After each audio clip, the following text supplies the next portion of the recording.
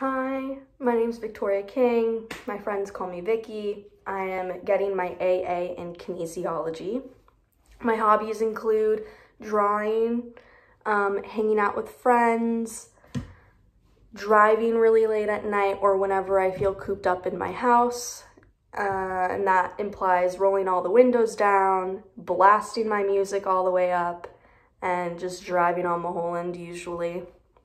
My most embarrassing moment, I have a lot of embarrassing moments. I'm an embarrassing person, what can I say? I'm also really clumsy, so I have a lot of stories.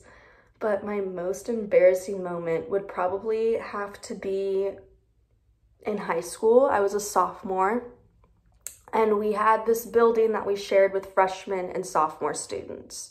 And so like sophomores were on the left side, freshmen were on the right side, their lockers. And so basically you have steps coming down into a quad, and that's where like everyone would hang out for nutrition, which is basically like a recess. And basically I'm walking down these steps and I'm not really paying attention to the actual steps. I'm paying attention to the crowd because I'm looking for my two best friends.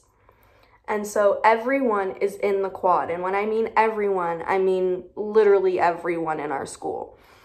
And because that was the place to be for breaks. And so basically, I'm walking down these steps looking for my friends, and I don't realize that I'm not done with the steps. I thought I was done, but I wasn't. I had one more step left. And I just completely fall on my face, eating so much concrete. And so everyone just stops what they're doing and looks at me. And I just remember feeling so hot in my face. And when I get anxious or like scared or put on the spot, I start to sweat a lot. And I sweat no matter what, but I just started sweating and no one helped me up. Everyone just looked at me and laughed, and my two best friends are right in front of me laughing at my face and didn't even help me up. I was really upset with them, but also now I laugh about it. My favorite injury story is probably when I was 3 or 4. I tell this to a lot of people, and my glasses cover my scar, but I have a scar right here with like a little freckle, but it's right there. And basically, I think I said I was 3 or 4, and this was like around the time when Fear Factor was like a big thing on TV, and so I thought I was on Fear Factor. And so basically I was watching the end credits to Charlie and the Chocolate Factory, and I'm standing on the couch. Here's the couch, here's the coffee table, so there's like a little space that I have to jump into. I'm jumping on the couch, being like, okay, Vicky, like, you have to get this right. Like, you gotta make it clear, like, make a clean jump for it.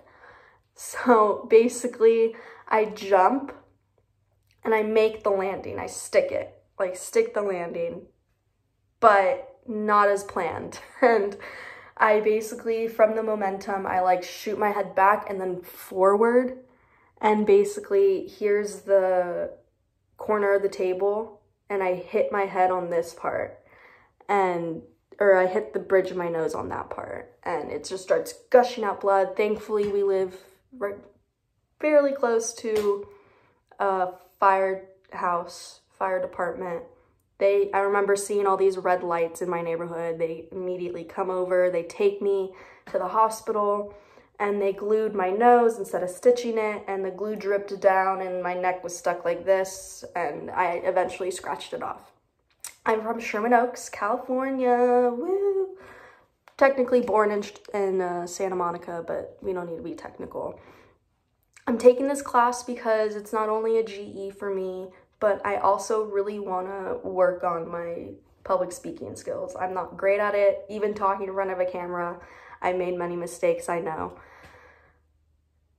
And yeah, I just want to be comfortable talking to people that I don't know. My life goals are pretty important to me. They are what motivates me, at least right now. And basically, I want to start a nonprofit organization for animals that have been abused. So animal cruelty animals, I want to rescue them. And then also aid people with mental health issues.